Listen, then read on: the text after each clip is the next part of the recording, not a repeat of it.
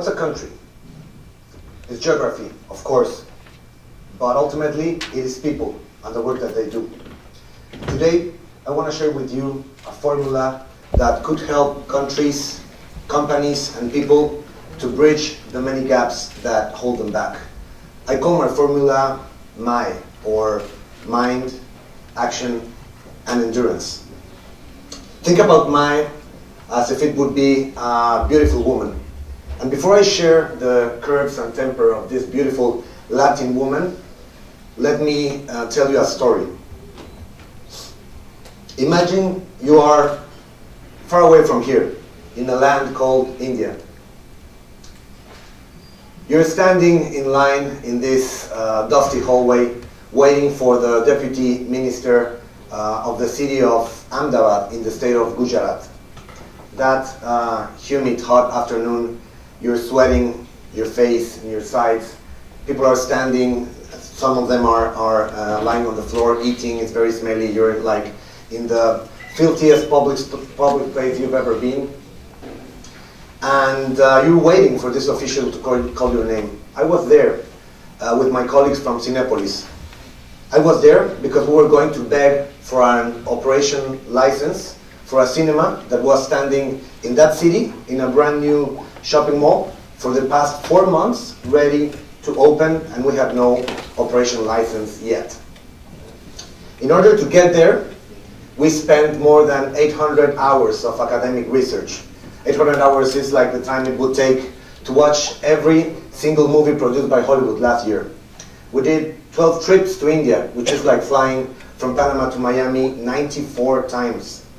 We spent 4 years setting up and putting together our Delhi office, our executive office back there in New Delhi. And we have spent the cost of 60 screens. We had only 8 or 10 built, and none of those were operationals. We've gone too far just to realize that we have nothing yet. Have anyone visited India? Some have. For those who have, I'm sure you found a beautiful and exotic land, charged and marked with contrasts. From the beautiful mountains in the northeast, in the Himalayas, to the beaches of Goa in the southwest. India is a land of 1.2 billion people, from the poorest to the richest. In many ways, India mirrors my country, Mexico. Mexico is also a very beautiful country, charged with contrasts. Part of its enduring beauty actually comes from its contrasts. But not all contrasts create beauty. I believe that in Mexico and in India, contrasts in the social and in the economic landscape are hurtful and couldn't and shouldn't be so dramatic. Mexico also has beautiful mountains, beaches, and Mexico is a very rich country in natural resources, but it's a very poor country in economic terms. Out of the 34 OECD countries, Mexico is the poorest in terms of GDP per capita. And yet, Mexico has the richest man on earth. For the 4th consecutive year, Mr. Carlos Slim has been appointed as the richest man in the planet in a country that again ranks the lowest in terms of GDP per capita.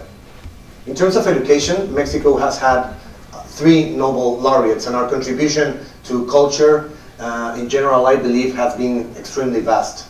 But on the flip side, our education levels, again, compared to all the OECD countries, are the poorest. We rank the lowest in every single public measure that exists for education. And speaking about education, can you think about 3 books that influenced your life? Can you think about them? Well, the president of my country was not able to answer that question at an international book fair. Imagine that. On his benefit, that question was not prepared. It was an impromptu question, but yet it's still a symptom of our education levels. Political parties and unions have kidnapped our education system, and because of that, our education levels are really lamentable. Have any of you been to the city of Morelia in central Mexico? Yeah, a few. Well, I live in Morelia for the past 20 years. Morelia is the capital of the state of Michoacán. Another beautiful state, also marked with contrasts. Out of the 31 states in my country, in Mexico, Michoacán, the state of Michoacán, ranks top 7 in terms of population, but bottom 7 in terms of GDP per capita. We live in a state that exports the most labor to the US, number 2 exporting labor. So just after Guanajuato, Michoacán exports the most people, migrants, to the US. And Michoacán, in spite of all of its beauty, has two very important contrasting realities that are also hurtful. One has to do with education, and the other one has to do with governability. In terms of education, Michoacán has had the first Nobel Prize laureate. Alfonso Garcia Robles, born and raised in Michoacán, got in 1982 the Nobel Prize for Peace. On the flip side, Michoacán ranks bottom 4 in all of our internal education measures. So Michoacán lowers the average that I've just mentioned for the OECD countries. Speaking about governability, Michoacán has become infamously visible internationally because of its violence and because of the organized crimes. But in the past 5 years, my home state has had 5 different governors, 2 of which have links with the organized crimes, them or their families. No wonder why we are having all these governability problems. And in spite of all this political turmoil, we also have a huge economic and budget problem. Michoacán's debt, internal state debt, for the past 5 years with these 5 governors has increased 30-fold, 30 times.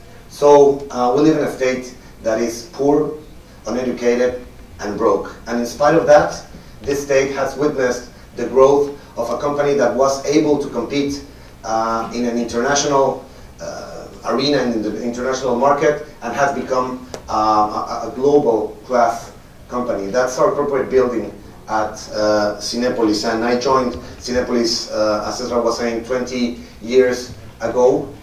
When I joined the company had 280 screens in one country, in Mexico, and today we are reaching the 4,000 screen mark in 12 countries. The company has grown for being a regional medium-sized company to become the largest circuit in Latin America, 4th largest company in terms of screen count in the world, and 2nd largest company in terms of attendance. How did that happen? I mean, how come Morelia bloomed like an oasis in a desert of corruption and mediocrity, as I mentioned, in our hurtful home state?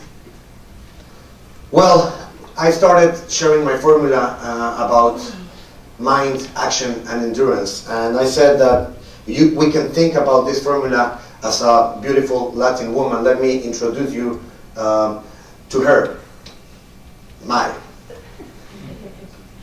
If you engage with MAE, she can change your life, as she did with mine and the company that I work for.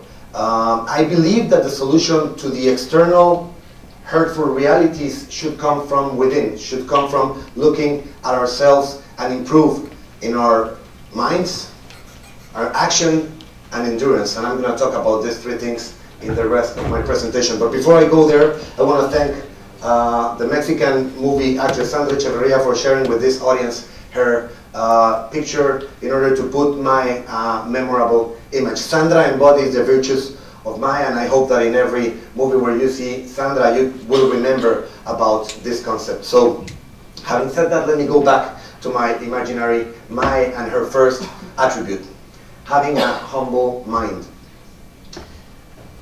And speaking of having a humble mind, I really believe that movies shape our lives and change the way in which we see reality.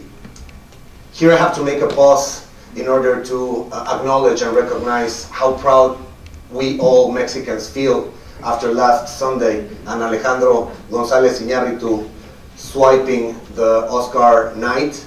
I believe he did an extraordinary job, and for that small group, but very influential, of people that think that we Mexicans are only good at swiping their floors, I believe that Alejandro González Iñárritu has graciously proved them wrong. But let me go back to movies and a humble mind. When I think about a humble mind, one of the scenes of one of my favorite movies comes to my mind quickly. Have any of you seen The Dead Poets Society? More hands, that's great. It's one of my favorite movies, and if you recall one of the most memorable scenes, you can think back of Professor Keating talking about a concept called Carpe Diem. Carpe Diem was the Latin word for seize the day. Seize the day, be brave, learn, think, make questions, and with every answer, a new question would come afterwards. I really love and enjoy being around people who see their lives as Carpe Diem lives. Probably that's why I love TED and I love being here with you all. But I graduated from college. I also did economics just like Jim in 1994, and I went to Morelia, and as I said, this company was small and regional. Back in those years, in the 90s, a huge threat for the Mexican economy and businesses was NAFTA, the North American Free Trade Agreement that Mexico signed with the US and Canada. Back then, many of the largest companies in the world were threatening to enter to the Mexican market. And at least in 1994, 5 of the top 10 companies in the world entered the Mexican market. So we knew that competition is going to be fierce. And we knew that the companies that will stand the test of time will be those companies that understood the market and executed better, having a humble mind and being a company of action. Even back then, we knew that having a humble mind was required and was of paramount importance at every level of the company. I remember 12, 13 years ago, interviewing a young man from the city of Autlan, Jalisco. He was in the company for a job post for a manager in the city of Guadalajara. That young man is in the center of the picture. He's with the cups in his hand. His name is Diego Diaz, and actually by a coincidence, Diego Diaz is here in the audience. And I knew Diego 12 years ago, and every time I visited his cinema in Guadalajara, he always had a clever solution to an operation problem.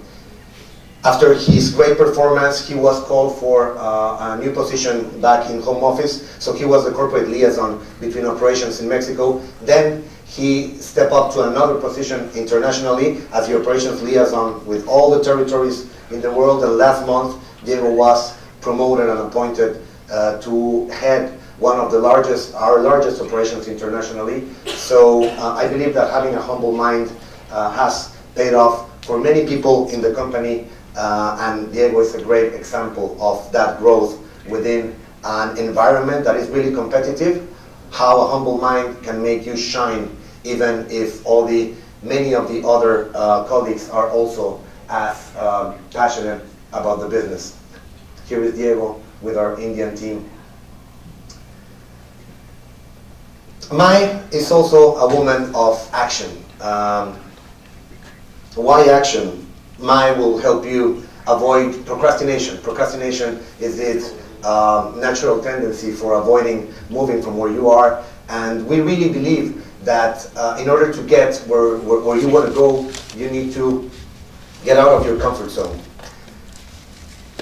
I was telling you about the 90s. We spent the 90s defending our turf, and we were successful in that. We were able to pass Y2K as the largest circuit in Mexico, and we felt quite comfortable at the beginning of this century because we were leaders in our Mexican market, and many people in other industries said, well, why do you want to go out of Mexico if you are so comfortable in this market? And I saw the company willing to take that step and get out of the comfort zone. And as an executive that I had no formal education after I did my college, I thought that also an education step for me was required in an international environment, something that gave me as well tools for facing the future that the company was heading towards. So I applied and fortunately got into Stanford in California, and I was not actually the normal Stanford applicant. As you know, Stanford sits in the heart of the Silicon Valley, the cradle of entrepreneurs, and I was an executive. In the Silicon Valley, corporatism is lame. And the rest of my classmates, they were all willing to become multi-billionaires, discovering the next Facebook or the next Snapchat. They were all thinking about technologies of the future, and I was thinking about a technology and a business that was 125-year-old. I was thinking about cinema, so I was kind of a mismatch in that group. I remember during my first term when I presented Cinepolis, just like I am doing here today. And one of my Indian classmates approached me after I finished my talk, and he said, well, Miguel, did you know that India is the country that produces the most movies in the world, more than the US, sells the most tickets in the globe, and has one of the poorest cinema infrastructures in the world? Then I had a wow moment, and that question really hit me hard.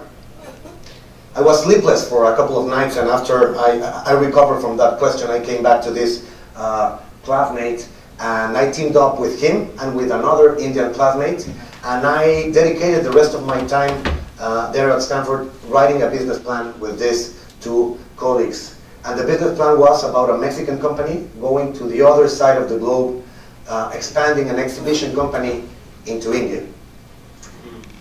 We required one professor to be supervising and heading our business plan, but we didn't take one. We took 9. We thought that we were having such great advice, the smartest people around, for free, consultants for free. We thought that we needed to take the opportunity, and we did. But these professors were brutal with us. They challenged our assumptions many times. We started from scratch many times, and as well as it was exhausting, the learning process was also amazing. Many professors at Stanford are from India, and I remember the dean of the business school saying that ours was one of the sexiest business plans back then, and I was just thinking, can you imagine something as boring as a business plan being sexy anywhere? Well, that's business school. And so in the end, we wrote this business plan, and I can tell you about taking action. The decision for getting more formal education was one of the best decisions that I've ever made in my life. The decision for the company, for expanding internationally, was one of the best decisions that the company has made so far. So let me go to my final part, endurance. MAE is also a woman of endurance, as many women in the world. I started sharing a story in India in that hot, humid afternoon, and let me tell you that India, talking about endurance, India is a country that tests your limits of patience and endurance. Going back to that hot afternoon, we were standing there, really, our patience was almost done, and suddenly that mystic door opened and they called our names. We entered with this official, and then another number of hours started us explaining and giving every single detail of why we were suited and able to get that operation license. In the end, that night, that Indian officer granted us our operation license. 2 weeks afterwards, we opened that cinema in Ahmedabad. And then the magic started. Crowds really flocked. This is a real picture of the opening of one of our cinemas in India. And just like the one in Ahmedabad, many more followed. I was amazed seeing how crowds flocked to each and every single cinema that we opened in India. Today, 7 years after we started our Indian venture, we have 200 operational screens back there. We run the two largest megaplexes in the country. Number one is Cinepolis Mumbai, and number two is Cinepolis in Pune. This year, we are expecting to serve 18 million people in our cinemas. That's close to 5 times the population of Panama. And we are the third largest exhibition company in the country that produces the most movies and sells the most tickets in the world. India no longer has one of the poorest cinema infrastructures in the world. Cinepolis has been the fastest growing company in the history of India. So having endurance has paid off for this Mexican company. I started saying that for the many problems that we face outside, for the many contrasting realities that we see outside, the solution should come from within. And I love a quote from Theodore Roosevelt that says that it's only through labor and grim effort that we move on to better things. I shared with you the concept of MAE, and it was, as I said, embodied by this beautiful picture. And think about MAE as a person that can handle many suitors. She's not exclusive, which is great. That's the good news. The bad news is I'm going to ask you just for one favor before I end. Please, about MAE, don't tell my girlfriend. Thank you.